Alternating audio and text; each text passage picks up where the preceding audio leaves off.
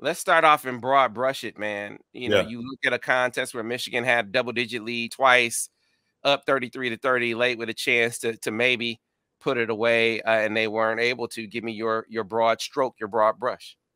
Well, I mean, I think a lot of the things we've talked about all year finally came to a head and kind of bit us, right? Because we finally played a team that's evenly matched and very talented.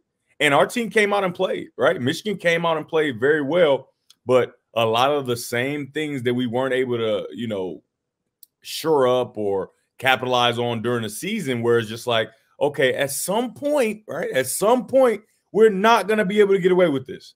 We are not going to continue to get away with just kicking field goals. That's not something that we can do, especially when we're playing a team, because I told you at some point, our defense is going to meet their match. And even though they played extremely well, right? They played extremely well. They have a running back that's a Heisman candidate. He's a talented runner. And I didn't think so. I thought he was a fraud, to be honest. I didn't think that he was like this. I thought he was pretty good. But as far as Heisman and all that, I didn't do it. He had his Heisman moment because there were a number of times where we had him completely stopped, and he found a way to get to the cutback. He found a way to jump cut and find the open space, because in every defense, especially in the run game and in the pass game, there are openings, right? You can run, but you have to find those openings. He found it every single time, and then he hit his head on the goalpost a number of times. I mean, he was outstanding. That was his Heisman moment. Probably won't win the Heisman, but that was his Heisman moment, and it was impressive to watch.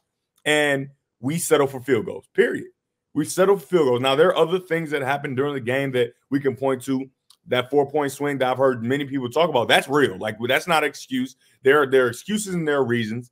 That's not an excuse. This game should have gone to overtime, and the referee stole that opportunity. If it was going to be that, if we were going to give up a lead, we should have been able to go into overtime, right, and let these two teams duke it out. You insert the referees into a situation where it's very clear the call on the field stays unless you have proof, full video evidence. It's not, oh, I kind of think, oh, I assume. It has to be visual evidence that call was wrong.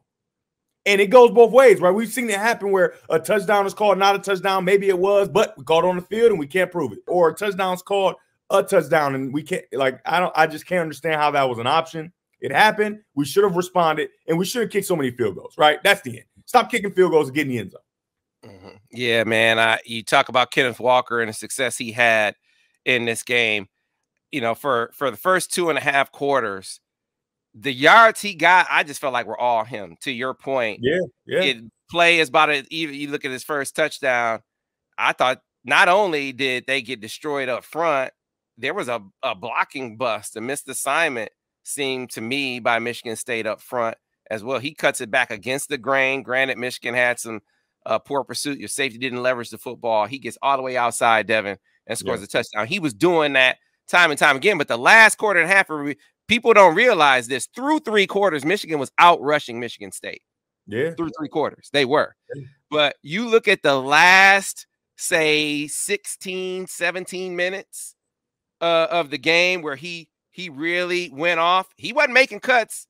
He wasn't cutting back against the grain. It was one cut and go, Devin. Yeah. And I got to give Michigan State, or from a coaching perspective, credit for that. That they get a first down, they go tempo, and time again, it seemed like they were catching Michigan out of position, and Kenneth Walker was benefiting on those run plays as a result. Oh, without question, guys not ready. That was something I could not understand. I mean, because they did it early in the first quarter, which I can understand because we do a lot of substitution, things like that. But later in the game, it continued to happen. No excuse for that. We cannot be substituted. We see what they're trying to do, and it's smart by their coaches, right? They've seen that Michigan loves to substitute, especially when you get in those situations. They want to switch guys out, and they exploited it. And not only did they get flags, they got big yards because guys just weren't ready. There's no excuse for that. But when you're a good back, you wear on a defense, right?